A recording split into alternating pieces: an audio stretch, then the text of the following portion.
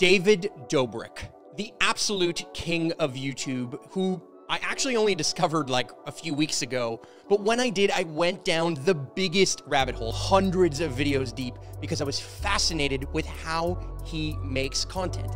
His storytelling is enamoring. It captivates you. It makes you want to learn more, and it makes you feel like he's your friend. But there's something behind what he's doing that makes him and the Vlog Squad constantly go viral. And I want to break that down because, well, this channel is all about storytelling and how people can engineer really great stories. So let's dive in with the 8 tips that I think, well, he's mastered.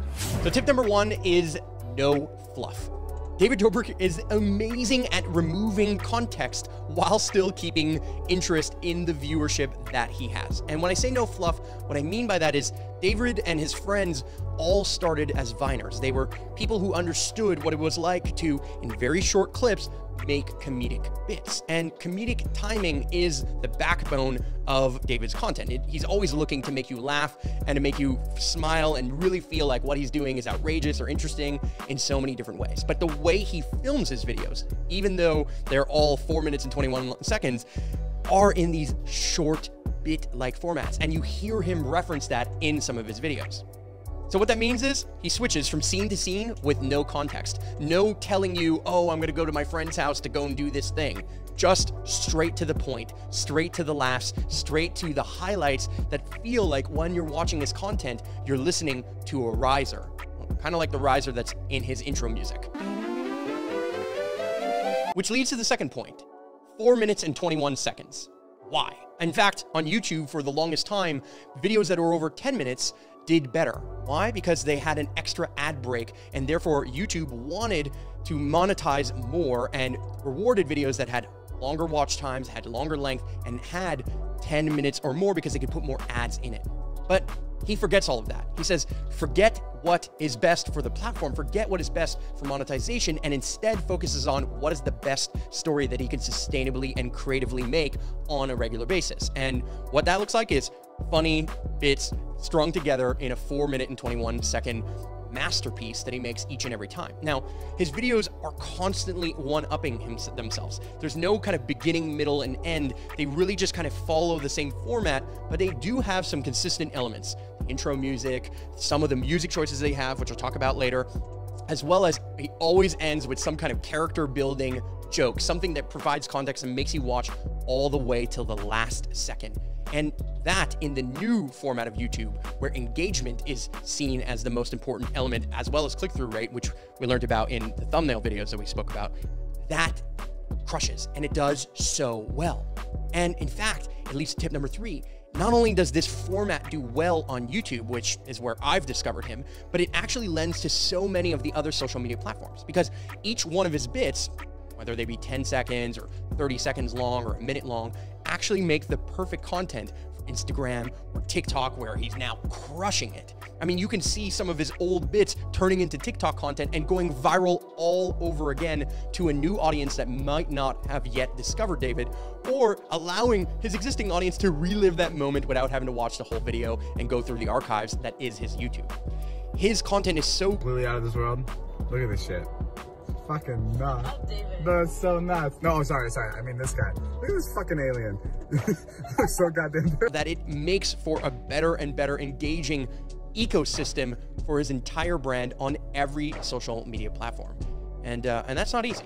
So the reason number 4 is David Dobrik emulates some of the most successful sitcoms on the planet. They're comedic, but they focus on a group of friends.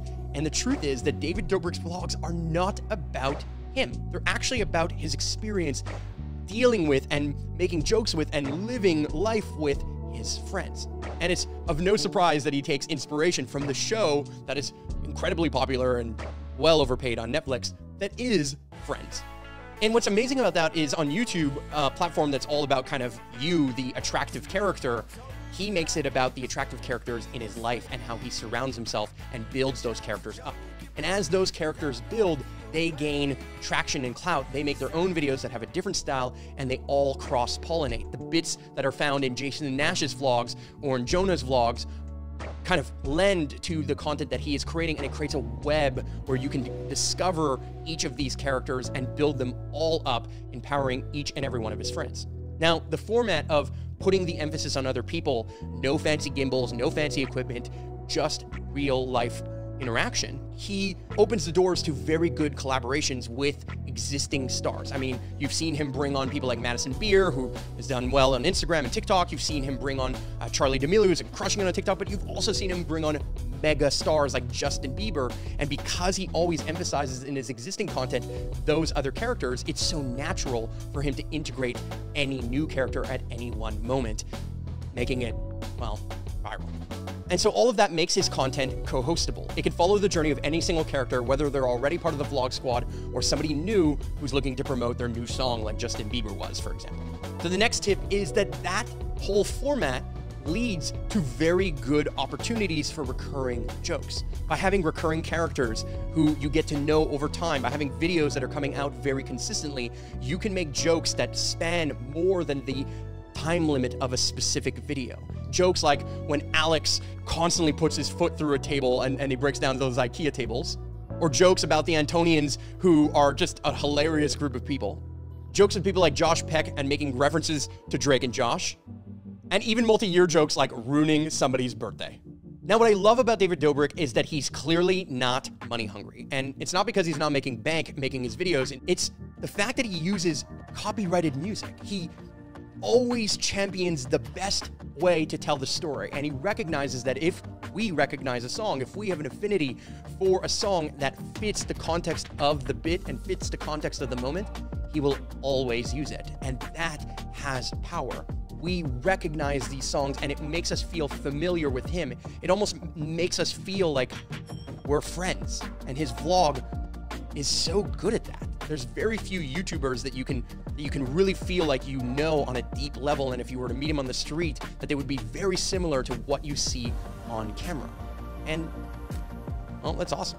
Now, the before last tip is good planning. All his content is reaction-based content. Facial expressions, laughter, fun, excitement, fear, pain, whatever it is. David doesn't just think about what a good bit might be and see the entire joke through. He actually creates these high-tension moments where he doesn't really know what's going to happen, but he knows that the potential for high impact, for big reactions, for big laughs, or lots of pain, or all kinds of surprise faces is in just putting people in the right context, turning on the camera, and waiting to see what's going to happen. He builds those moments and he definitely plans them. He definitely understands that they have potential to be great, and he only shows you the ones that do really well. Again, cutting all the fluff. Which leads to my last point. The most infectious component of why David Dobrik is just so phenomenal is that everything is about a laugh.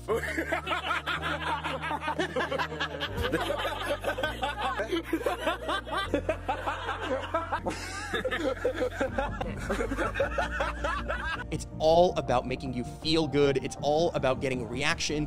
And there's not a single creator out there that I know that is all about showing laughter, and not just the joke, literally people reacting and laughing to the joke. I mean, you can count the number of seconds in any one of his vlogs and the amount of time that people are laughing and kicking back and just having a great time is uncanny.